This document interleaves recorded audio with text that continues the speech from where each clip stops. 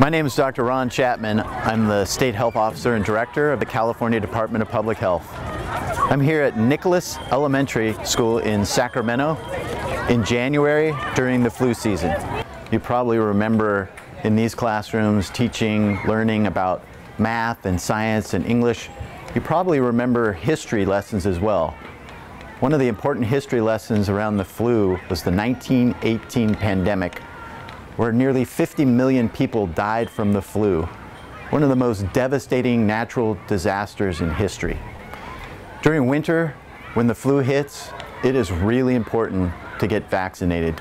It not only protects you against the flu, but it also protects your loved ones, your friends, your family. The flu vaccination is highly effective in preventing the flu. It's also important to make sure that if you do get sick and you have a cough or a sneeze, that you cough or sneeze in your shirt sleeve. If you're sick with the flu, it's important to stay home. And if you're not recovering, you need to contact your physician. It's also important to get enough rest, to eat your fruits and vegetables, to stay as healthy as possible. It's important not to smoke cigarettes, which actually increases your chances of getting a severe case of the flu.